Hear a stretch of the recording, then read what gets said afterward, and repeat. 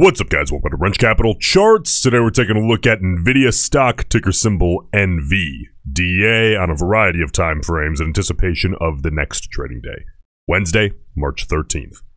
Alright guys, quite the day here for Nvidia stock. It's up 61 bucks and 39 cents a share. That's plus 7.16% in regular trading hours.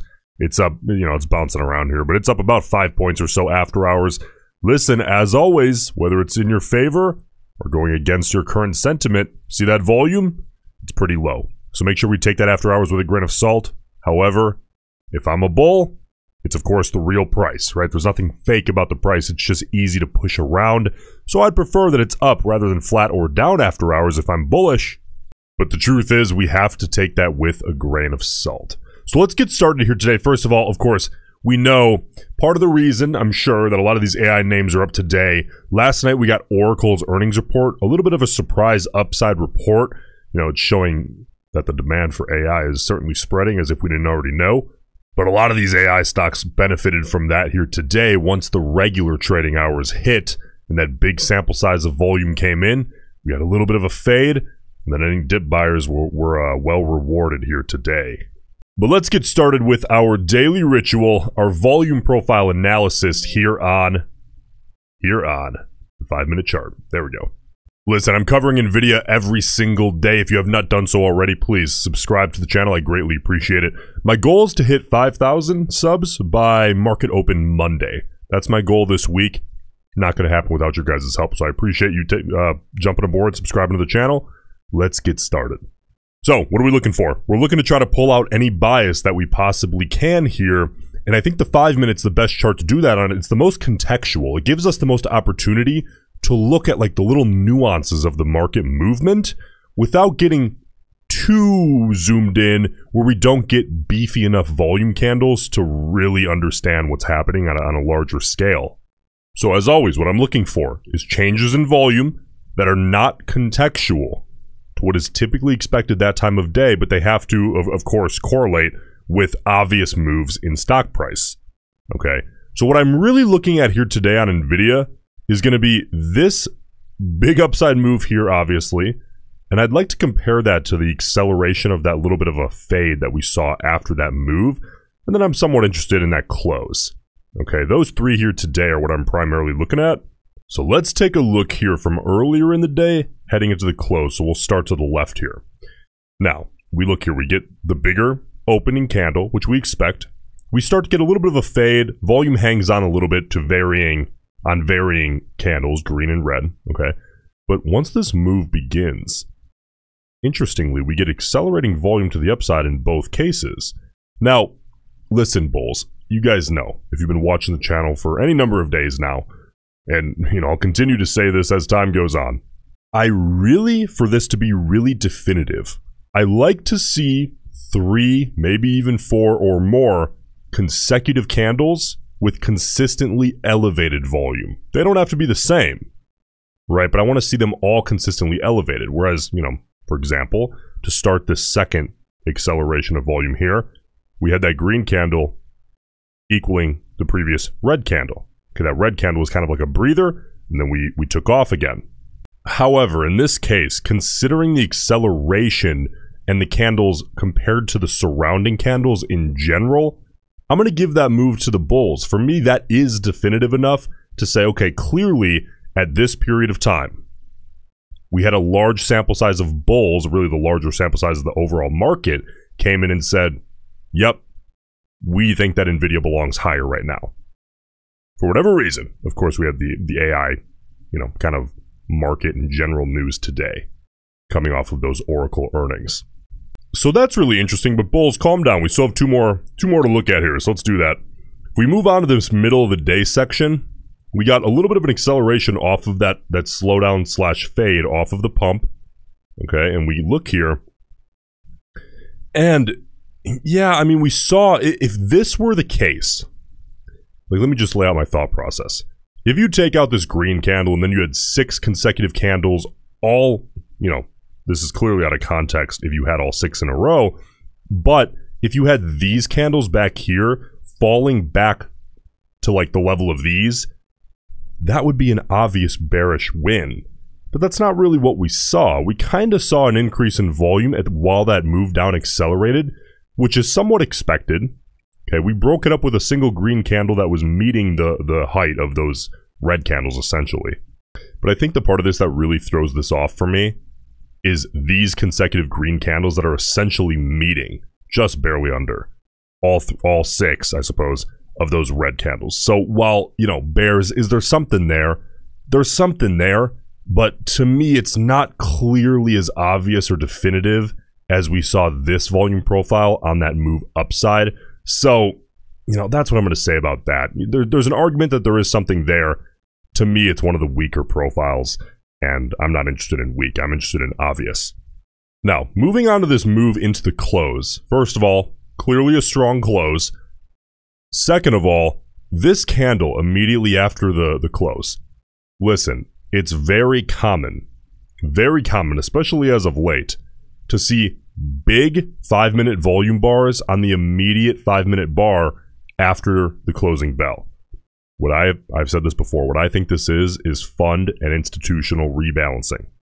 This candle happened to be green coming off of this very strong close, which, by the way, I would say based on the simple fact that we had, what is that, 6 if you include the after hours bar, consecutive increasing in volume green candles. And it's not like you had a consolidation move to go with that. You had a pretty strong upside move pumping into the close to go with that. Somewhat out of context, right? That's not any typical day's close. I have to give it to the bulls.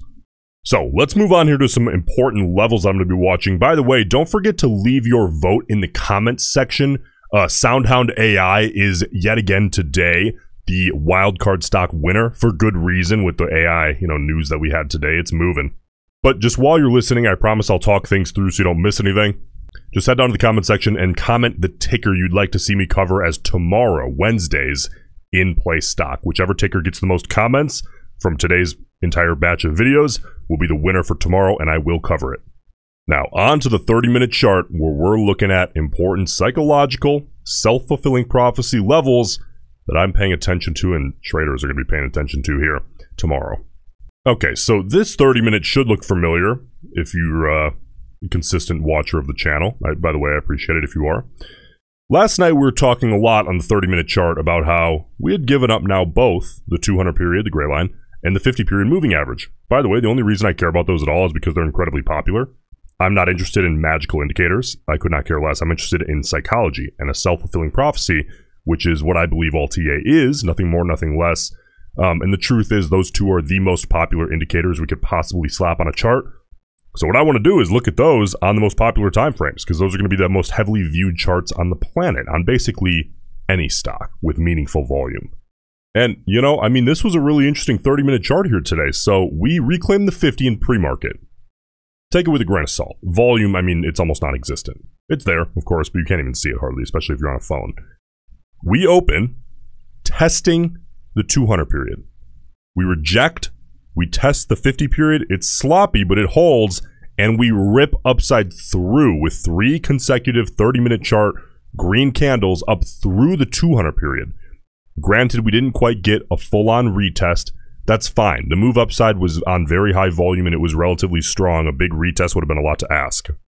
Can't have everything necessarily, right? At least not every day on every single chart. That would be a ridiculous thought process, a ridiculous ask. We pull back, and then we rip up into the close. Okay?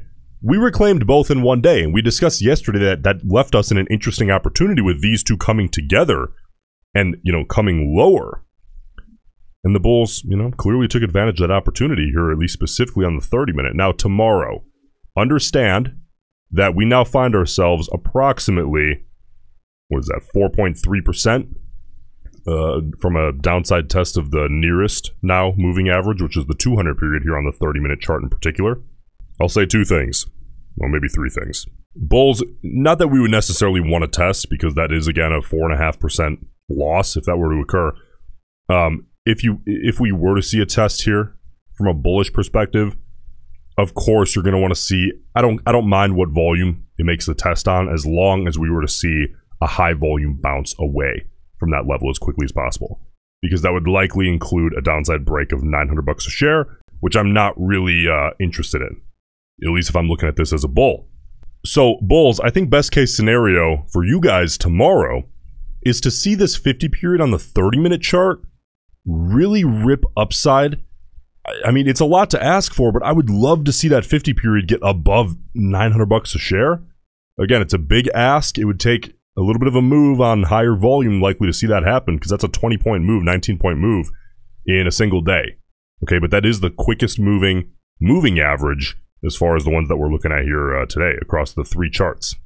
You guys hear me say this a lot. Get some kind of psychological barrier up underneath the recent move to kind of add some psychological downside protection, right? As many as possible.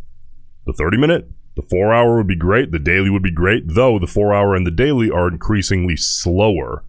Okay, they're longer time frames. So the first one I'm typically looking at after we see a big move is the 50 period on the 30-minute chart. At least a psychological barrier is helpful so that the bears aren't looking at the stock and saying, this thing's floating on thin air. It has no business being up here, at least in the short term.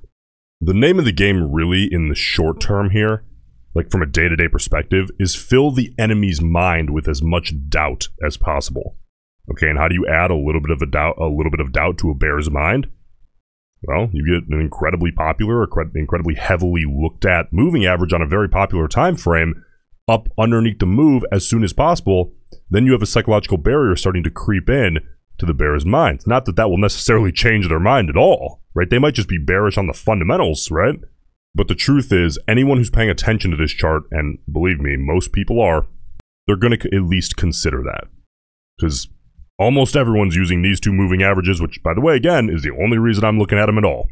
Now, bears, for you guys, you know, obviously you'd love to see a crack downside of both of these here tomorrow. Honestly, you're looking at a nearly 5% downside move, probably a 5% downside move when it's all said and done to get back below those. You're asking for another pretty volatile day.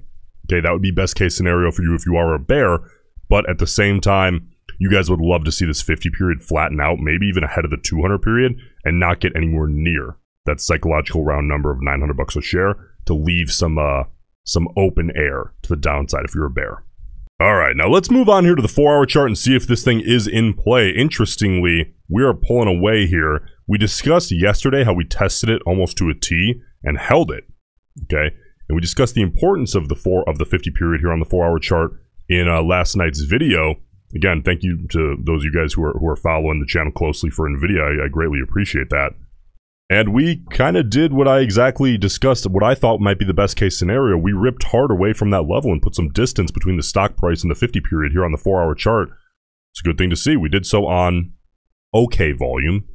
Perhaps if you look at it compared to the last couple of weeks, maybe it was a little bit above average. It was not tremendous volume by any means, but I mean, you can't ask for, you know, last Friday's volume every day.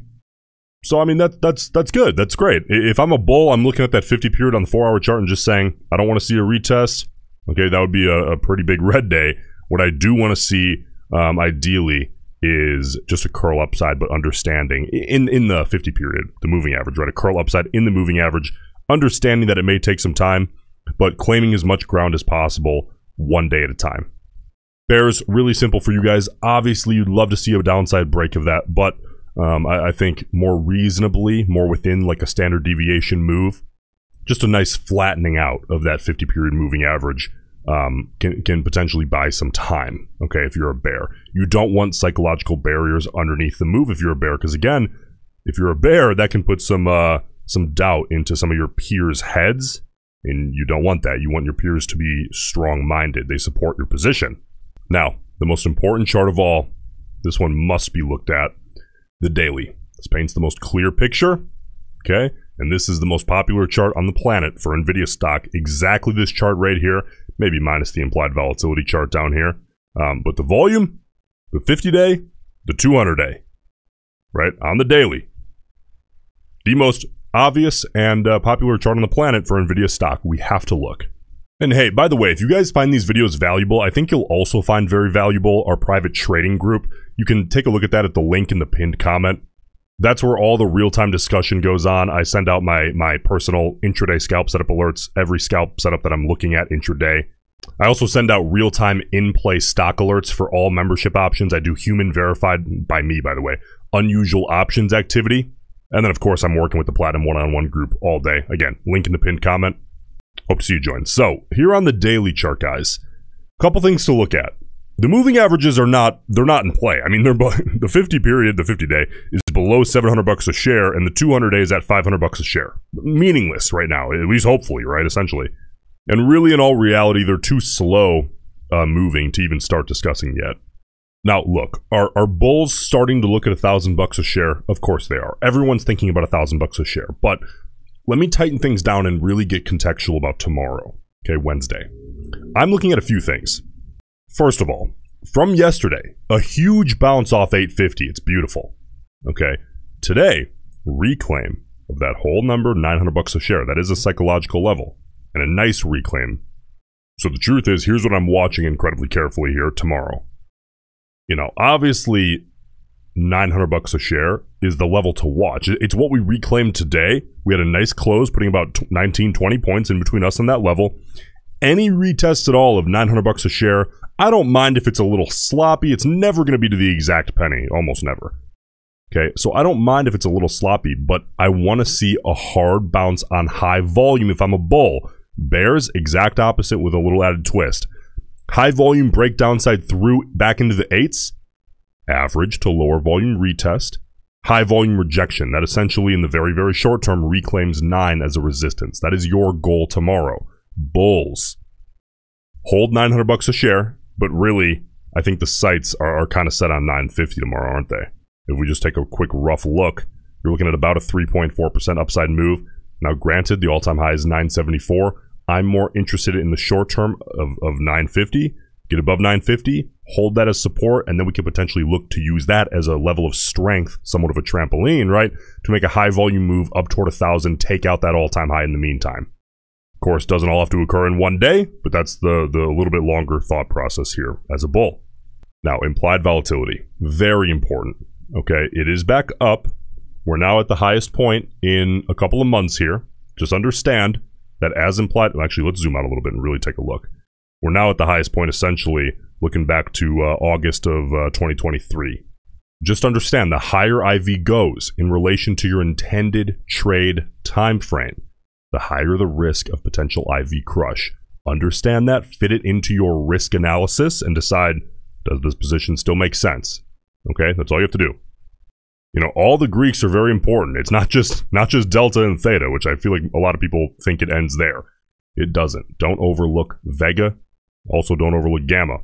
But this guy here, Vega, the Greek that is impacted by implied volatility, this is the culprit for many of you, and you might not even realize it. So make sure you study up on that. Now, my favorite part of every day. Let's take a look. What was the bias in the options chain here today? This is all just from today, how traders positioned themselves heading into tomorrow. So we had 1.66 million total contracts traded here today. And look at this bias here. We had 1.0, well, essentially 1.1 million calls and 563,000 puts. That's a pretty large call side bias on the overall call put ratio. If we start breaking it down by a delta range, by average time frame of those, look at this. Every single delta range, okay, that's out of the money, at the money, and in the money. On average, it's going to be the short-term speculators, the more mid-term sentiment people, and I suppose algorithms, and the longer-term sentiment, okay? All of them leaning call-side bias. But the one that I'm really interested in, being that this video is primarily geared toward tomorrow's trading day, Wednesday, is that 0 to 20. That is going to be the short-term speculators when we average it all out. Okay, we have about 357,000 calls in that range and about 273,000 puts.